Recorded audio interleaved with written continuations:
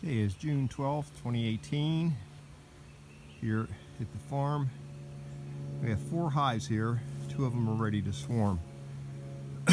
Personally, I would just take the honey off and let them go, but she wants to preserve the honey and harvest it later. So anyway, we have 2 scenarios here.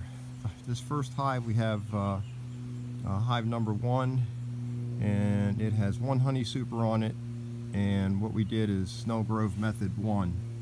And what I mean by that is we put the queen downstairs on some open brood, and the rest is just built out comb.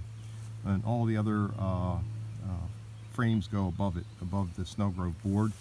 And then we open up door number 1, which is the door you see right here that the bees are coming out of. And one thing about this method is it can give you a pretty good honey crop. And you can also make another queen in the upstairs. As you can see, what I wrote here, we got 1 queen cell in the upstairs, so hopefully that will get mated and you can do an increase. That's one method. This is method 2 over here. Method 2 is when you can't find the queen, but you know she's in there because you're seeing eggs and larvae. So basically what we've done there, that one's got 2 honey supers on it, by the way, and so we have a deep brood box down the bottom with a couple frames of uncapped or open brood and eggs, and put that in there. All the flying bees are going to come back and realize they're queenless.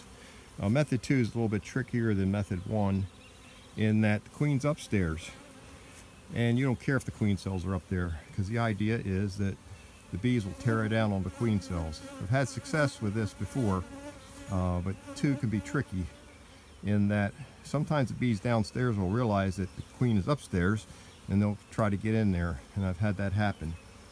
That's the reason we put open brood down there, so they can go ahead and make a queen cell and keep them happy. And the main critical thing about this one is day 11 you got to come back and put the queen back in place of the queen cells.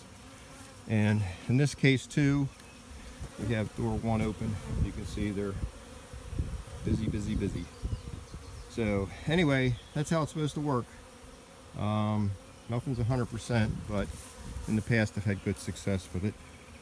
So, and oh, by the way, we're making 1 small nuke over there on the side. The queen cells we put in there the other day are capped now, so that's a backup. Anyway, if you like the videos, hit the thumbs up and hit subscribe, and you get the videos free of charge. Be happy.